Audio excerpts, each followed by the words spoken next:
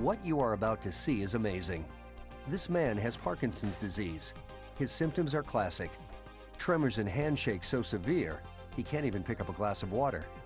But in just a short time, these tremors will be gone, thanks to a new surgical procedure at Christus Spawn called deep brain stimulation. So just who is a candidate for this highly advanced surgery? The medications we have currently available are very effective at treating the symptoms for most patients. However, there are always a few patients that after a while either the medicines lose their effectiveness or they don't work as well as we'd like and they remain disabled. You have to have clearly diagnosed Parkinson's disease, and there are some other illnesses that can mimic Parkinson's disease. You have to have not gotten as good results from the medicine as you would like.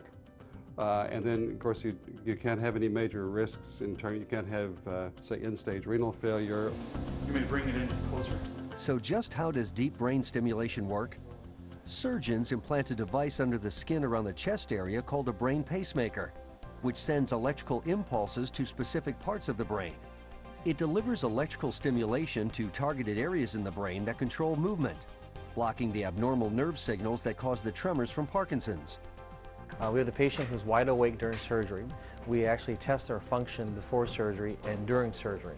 So we want to make sure whatever we're treating, the tremor or rigidity, gets treated while we do the procedure. We get an MRI and CT scan beforehand. We target where we want to treat in the brain. Typically in the Parkinson's disease, we treat the subthalamic nucleus, a very small nucleus, about 4 or 5 millimeters in size. And we put an electrode through the skull into the thalamus to the targeted area and stimulate that part of the brain. When Dr. Alexander sends the electric current impulses into a specific part of the brain, he can then determine the exact amount of current needed from the pacemaker to end the tremors.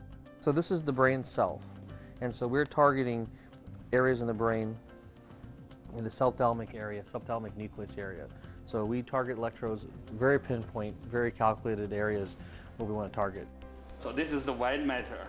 That's white matter. This is the gray matter. The moment we touch this layer, we should know it. Here, you can easily see the incredible results of deep brain stimulation.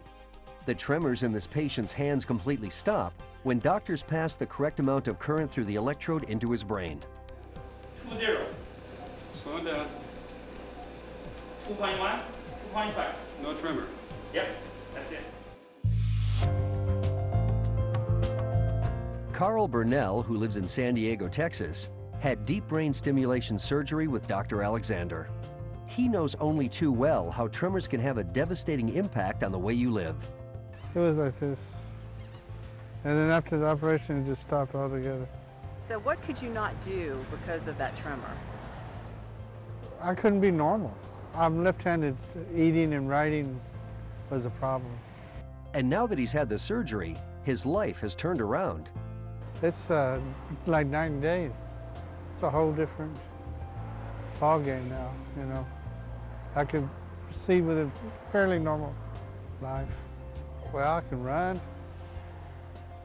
I exercise and weight lift, all that stuff. My kids, of course, I can carry them and play with them and do things that I couldn't do before. Oh, you really want to look into it. If you can do it, it makes all the difference in the world.